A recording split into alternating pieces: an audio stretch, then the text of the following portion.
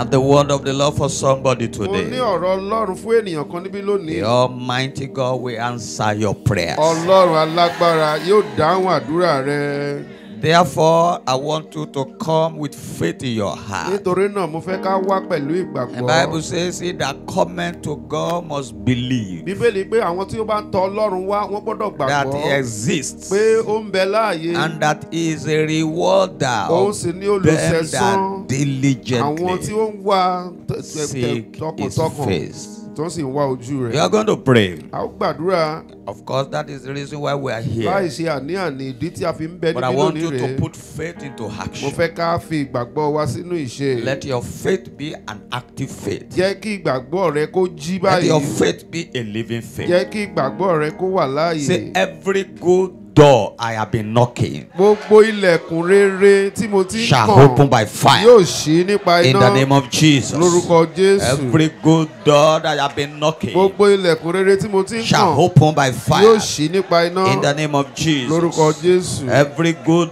door that Gbogbo I have been ilẹ̀kùn rere tí mo knocking ti ń kàn shall open by yóò fire. ṣí nípa iná. In the name of Jesus. Lórúkọ Jésù. Every good door Gbogbo ilẹ̀kùn that rere I've been tí mo knocking ti ń kàn shall open by yóò ṣí fire. nípa iná. In the name of Jesus. Lórúkọ Jésù. Every good door Gbogbo ilẹ̀kùn that rere I've been tí mo knocking ti ń kàn shall open by yóò fire. ṣí nípa In the iná. name of Jesus. Lórúkọ Jésù. Every good door Gbogbo ilẹ̀kùn that I've rere been knocking tí mo ti ń kàn shall open by yóò fire. ṣí nípa iná. In Jesus' mighty name we pray. Say, Lórúkọ Holy Jésù Ghost, lágbàdo. Ẹ̀mí mímọ́ reveal to me fi àṣírí hàn the mí. key to my next level Kọ́kọ́rọ́ ìpele tó kàn and my fún mi prosperity. àti ìṣe rere mi. In the name of Jesus. Lórúkọ Holy Jésù. Ghost, Ẹ̀mí mímọ́ reveal to me fi the àṣírí key to hàn my mí. next level Kọ́kọ́rọ́ ibi and my ìpele prosperity. tó kàn fún mi In the àti name of àṣeyọrí. Jesus. Lórúkọ Holy Jésù. Ghost, Ẹ̀mí mímọ́ reveal to fi me àṣírí rẹ̀ hàn the mí. key to my next level Kọ́kọ́rọ́ tí mo fi dé ìpele and tó my kàn prosperity. àti In ìṣe the rere name of mi. Jesus. Lórúkọ Jésù. In the name of Jesus. Lórúkọ Jésù. In the name of Lórúkọ Jesus. Jésù. In the name of Jesus. Lórúkọ Jésù. In the name of Jesus. Lórúkọ Jésù. In the name of Jesus. Lórúkọ Jésù. In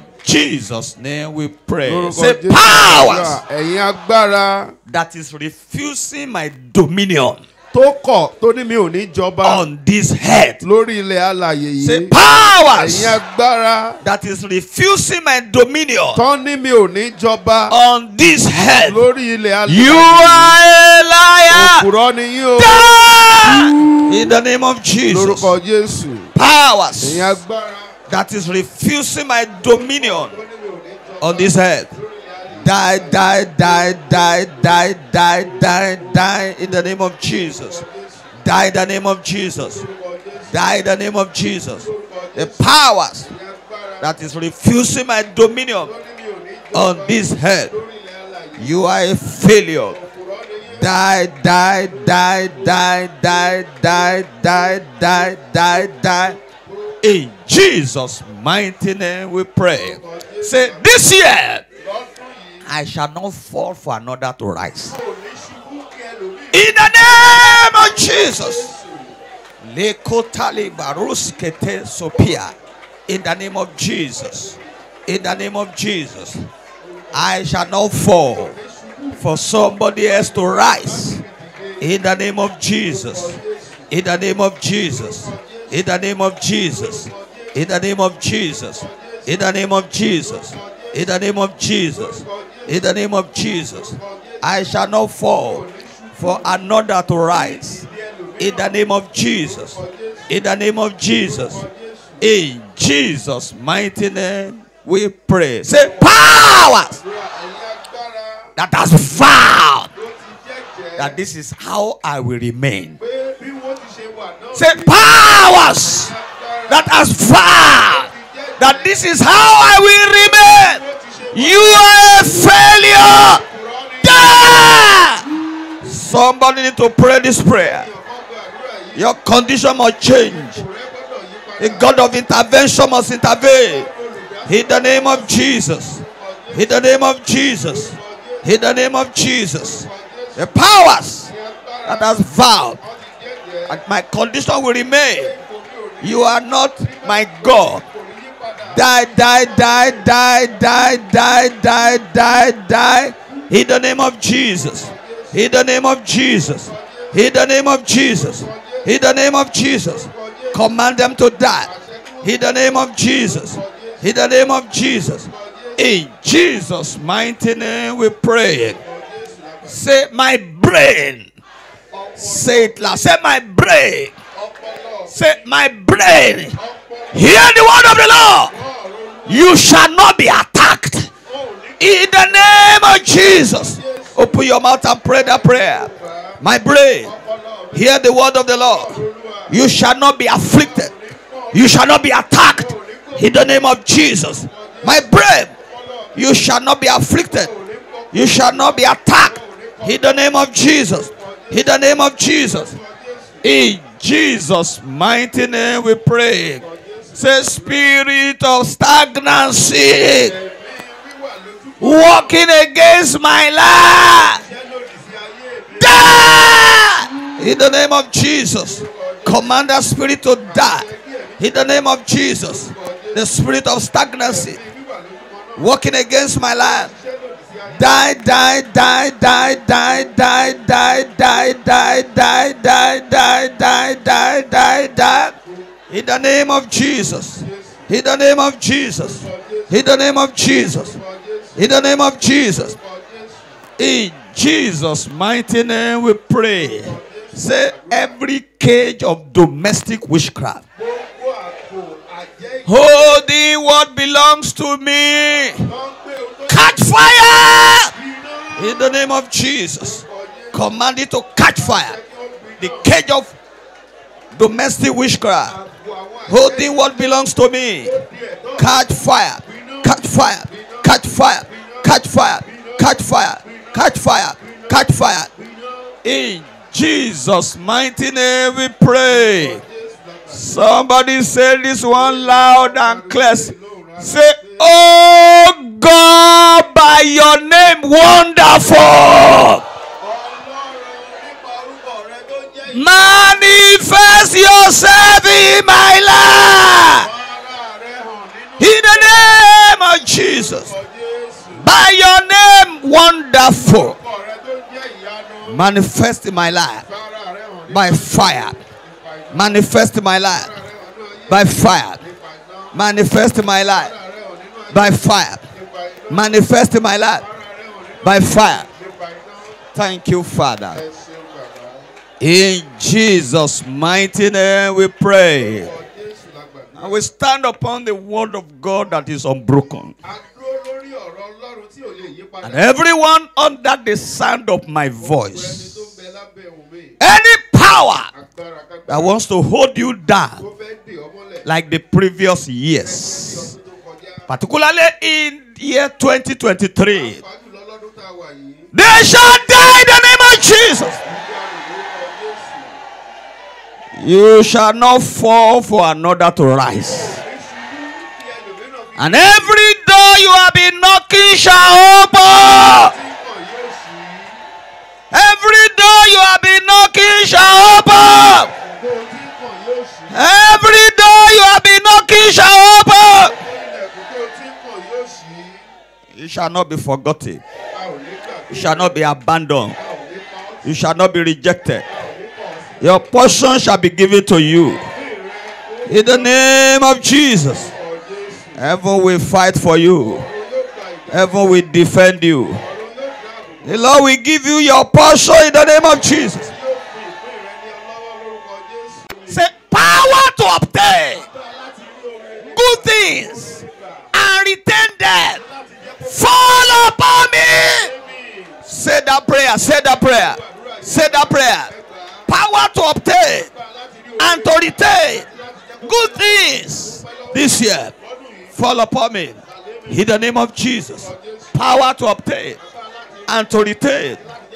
Power to obtain and to retain. Power to obtain and to retain in the name of Jesus. Fall upon me. Fall upon me. Fall upon me. Fall upon me. Fall upon me. In Jesus' mighty name we pray. Say, spirit of get and lose. Say it very loud and clear. Say it very loud and clear.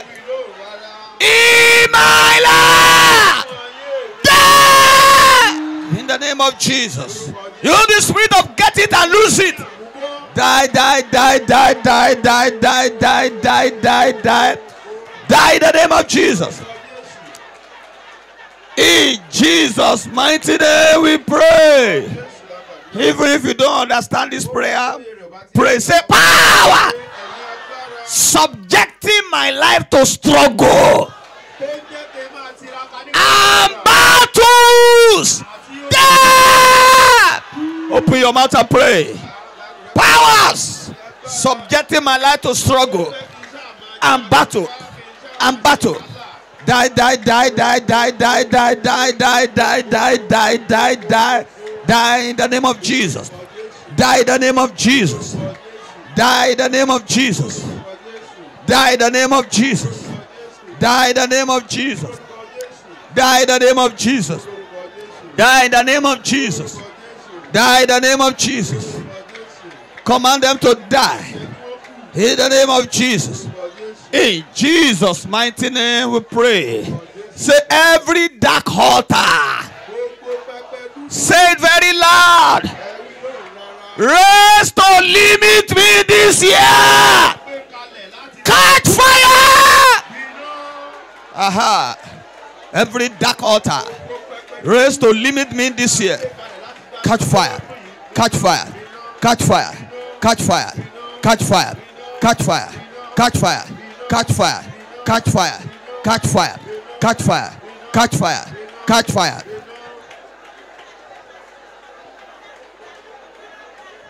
In Jesus' mighty name we pray.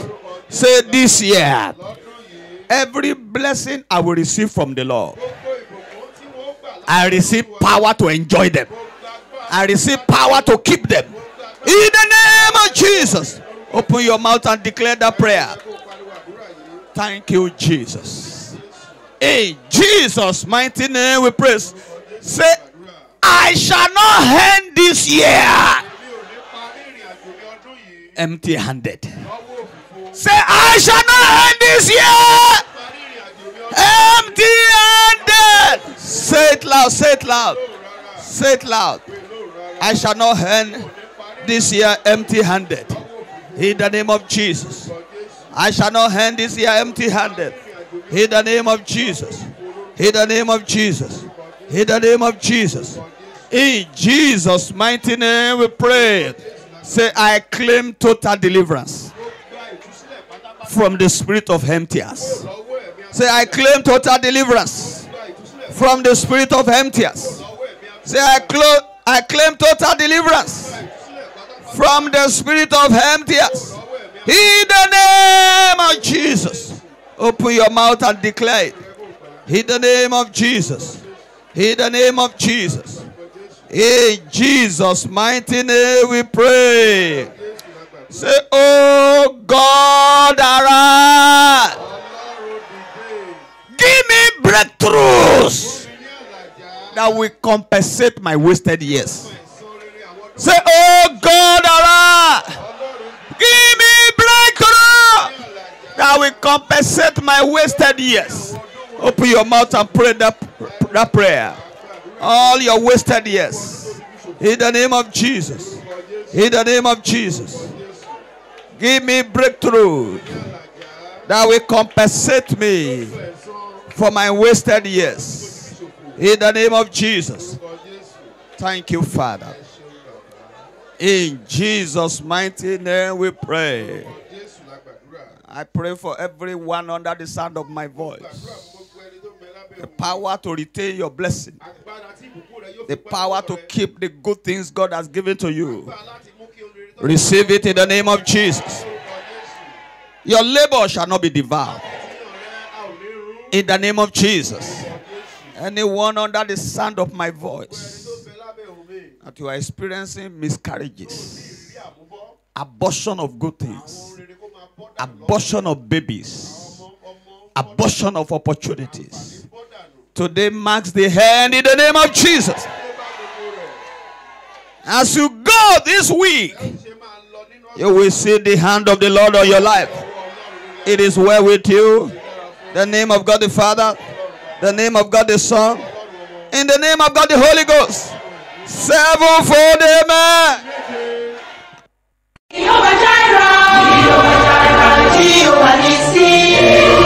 Mountain of Fire and Miracles Ministries. Surely the Lord is here.